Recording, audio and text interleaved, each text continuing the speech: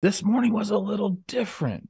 I woke up to a text from our guy Kyle. Our group chat was Mm, popping, and yeah. Kyle was like, he said something, but it was blurry, and I was still kind of half asleep.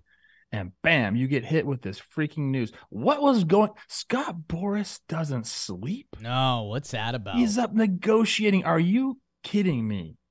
Carlos Correa to the Mets, 300 M's, Giants, see you later. You made a good effort.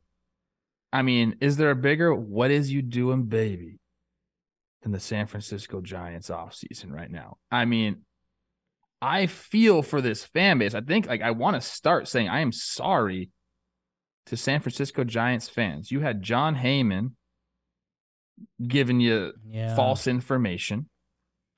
And then you had Carlos Correa on your team. We did an episode, Jake. Yeah.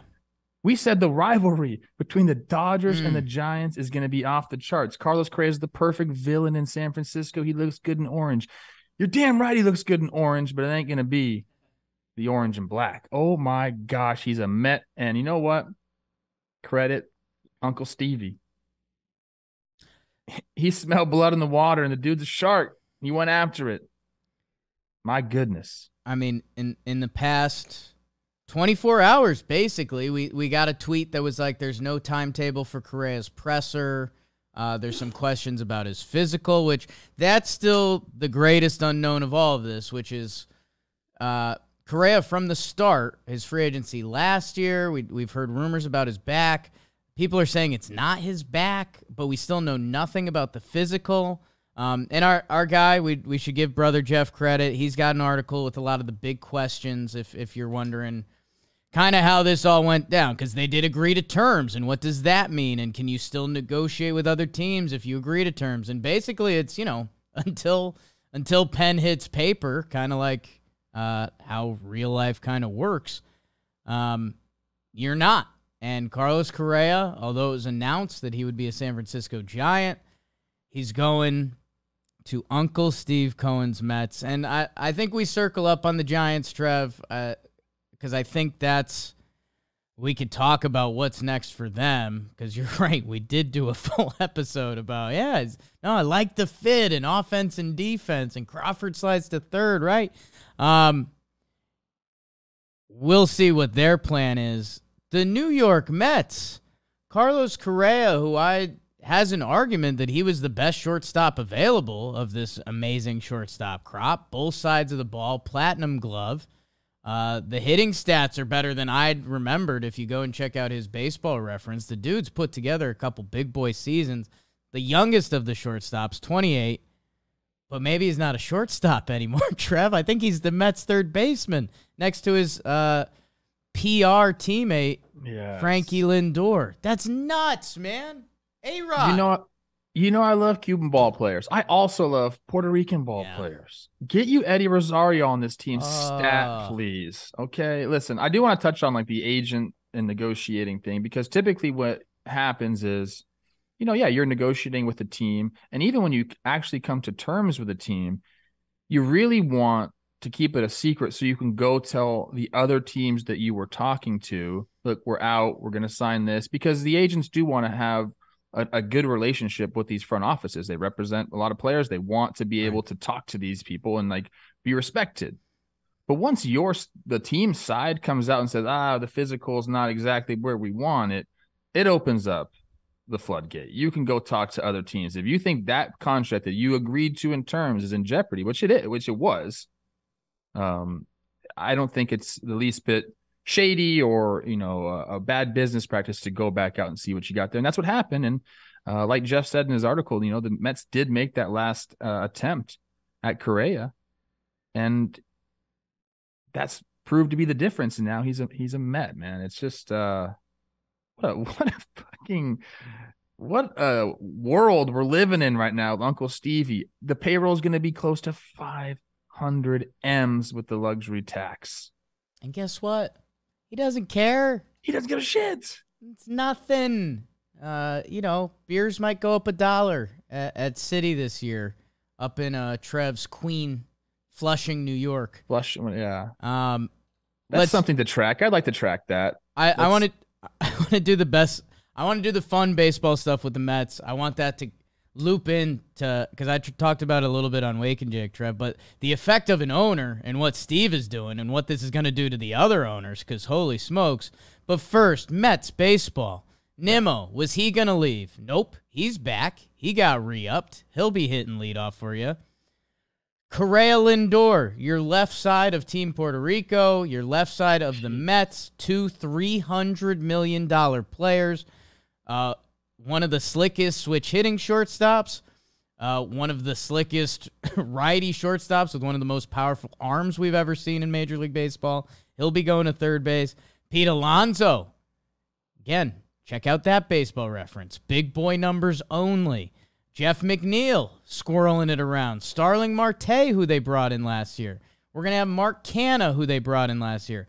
They just brought in Omar Narvaez. We mentioned it barely because it was like, oh, and a catcher for $7.5 million? That'd be some team's biggest free agent this year. Vogelback listed as DH. Darren Ruff is still there. Is that your DH platoon? Eddie Escobar is a floater. Guillorme is a floater. They got big prospects. Brett Beatty. They've got Francisco Alvarez.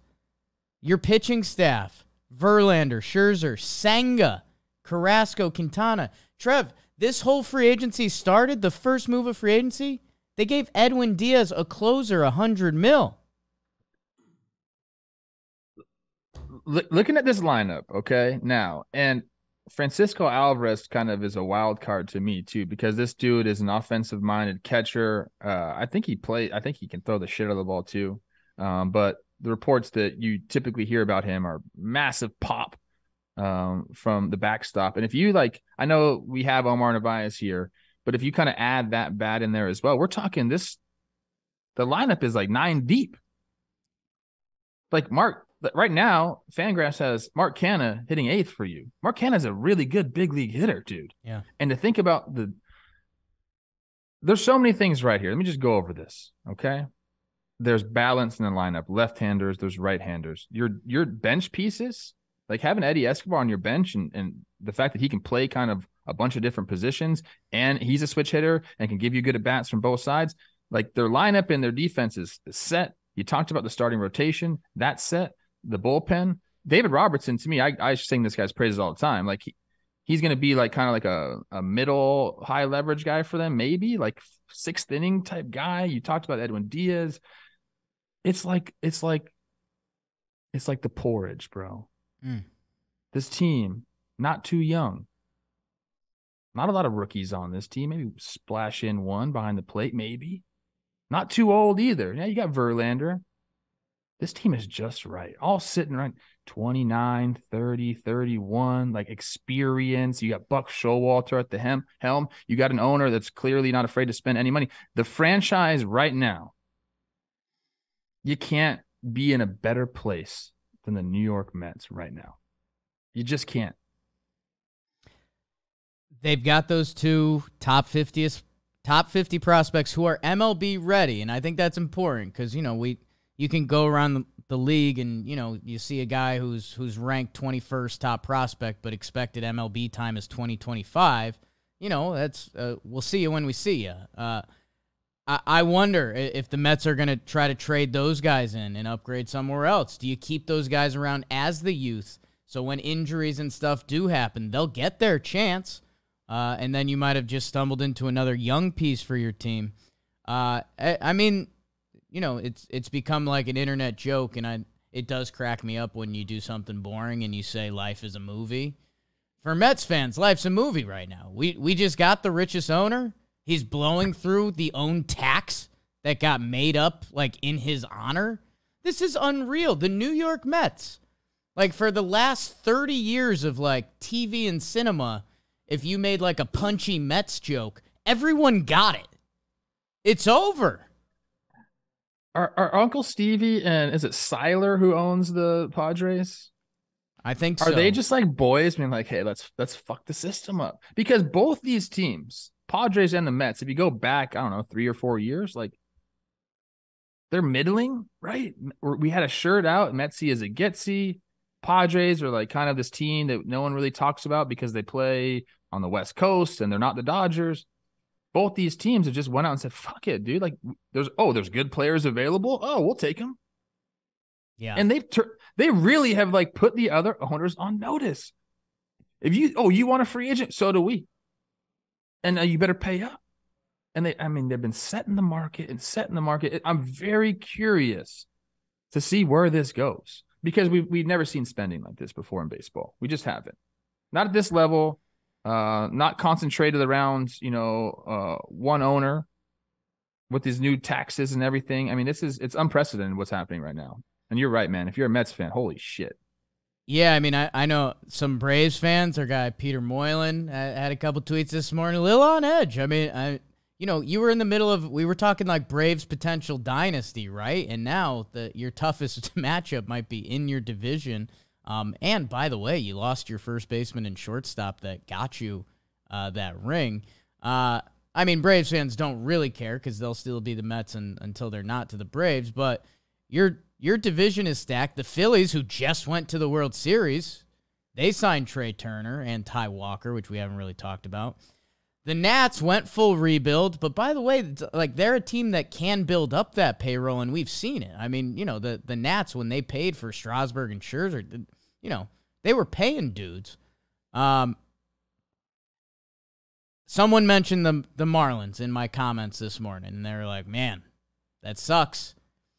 And I was like, you know what? It does and it doesn't. Because we're talking Miami. Trev, the moment the WBC got mentioned there, I got text from you and Joe's McFly saying, we're going. Miami's an awesome city. Miami bumps. Miami slaps. There's money in Miami. The San Diego Padres, if they can go and ball out and bring in the dudes they've brought in the past few years, Miami Marlins, it comes down to ownership, man. And I wonder the ripple effects this has across the league because the Miami Marlins right now cannot compete in the National League East. Straight up. People like rare things, okay? Especially people that have billions of dollars. They like rare things. They like having things that other people can't have. You know what's rare? An MLB franchise. There's only 30 of them in the world, okay? And if you have a chance to own a franchise in a big city and like leave your mark, that's what these guys are looking for. And I think there's going to be some billionaires that aren't in the game right now that are looking at Steve and be like, you've made yourself. Like, I'm sure he was popular in New York circles just because of the amount of money he had and what he can do and the power, whatever. He never could have dreamed how popular he is in New York right now. And that's something that typically money can't buy. But if you buy a baseball team and you do what he's doing, it can buy that. I think the social aspect of this is going to come into play. We're going to see some people off the field looking to buy into MLB because it's just rare. Yeah. I think this is going to change sports ownership, the way this has gone down. I want to give credit to Bill Simmons. He's obviously like a legend in the sports game. He got me once because he opened my eyes up to that the Golden State Warriors, with everything they've done, and obviously, Steph Curry, they didn't fully know. They kind of stumbled into something there, but they've turned into the Golden State Warriors. They got an arena in San Francisco. This is also a time in San Francisco where that place has boomed, and we'll get to the Giants in a second. But Silicon Valley and like everything that's happened in the Bay Area over the past couple years. But guess what? The Warriors owner, he owns the Golden State Warriors. And he gets to tell all those tech nerds, like, hey, that's cool. I own the Warriors. And man, you're absolutely right. And I hope sports start going that way. Because there's too many teams, and you can name them, and I won't, but too many teams that view it as a business and an asset, but not as a competitive, fun thing. Steve Cohen wants to go out and win and be kind of famous and be the big dog at the table. And let's roll it out there. There's a few MLB franchises and other franchises too that, like you've said, owning a sports team is very profitable. Not necessarily how they show the books in their bottom line every year, but if you go to sell that franchise you bought for $200 million in '93, and you can sell it for $2.5 billion now, guess what? You just made a couple doll hairs there. And I hope with how much money is in the world and everything, we get a couple of those owners out, flip that house, sell it, and bring me the Mark Cuban types. I think we're going to see that. Give me the guys who want to compete. And I mean, the Miami Marlins, think about our mindset from the start since they became a team. It's like, oh, well, Miami, they're prospects. They bring them up, and they had a couple winning years, and then they trade them before they get there. And, Miami, they never pay for players. They had that 1 year when they wanted to get the new stadium and show the fans that they were going for it, that they got a bunch of free agents, and then they traded them away. If Mark Cuban bought the Miami Marlins tomorrow, they could be one of the highest payroll teams, and they probably would be. And, man, fan bases are going to start clamoring for their Uncle Steve. Imagine being the rich guy. Imagine being Cincinnati's famous billionaire. Imagine being the Pittsburgh billionaire and the Pirates are for sale, and you can become what Steve Cohen is becoming. Yeah, man. And, I mean, give me it. Give me all of it. I don't know what's going on with my microphone. I got some light coming in here. It's on fire because we're talking hot ball right now. Listen, I think credit to Steve, 100%. But you can also say, look, it's New York, of course. Like that's what New York's the owner of a New York franchise is supposed to do. I think the Padres doing what they're doing is almost like more shocking to the baseball world than what Steve Cohen is doing. I know what the payroll is, and it's obviously very shocking and awesome to see him. But the fact that the Padres can go out and spend money like this, that has to open up everybody's eyes. And you have to look at your franchise and say, well, they're doing it. What's going on here? Why are we balking at an extra $10 million over 10 years? Like, why are we missing out on these free agents over nominal amounts of money relatively? You have to ask these questions of these different franchises. My own Minnesota Twins, I love you guys. But you could have had Carlos Correa if you just stepped it up a little bit. Right. We saw that. He went from 13,345 to 12, whatever this one is. Twins could have got there. Yeah. I think they were close, but like sometimes you just got to spend a little bit more. You got to get out of your comfort zone. And boy, oh boy, Uncle Steve is making these owners uncomfortable. When Aaron Judge signed, one of the things I said to Yankees fans, which nobody was actually mad, but it's the internet. But, when his what was it? 9 for 360? Is that his final number? Judge, yeah. Yeah. 9 for 360. I was like, well, if you were comfortable with the 302 or 300 that had been rumored, you're talking over 9 years. It's like $6.5 million per year. Like, you're really going to worry about your team's payroll that intensely, especially Yankee fans, which no one cares.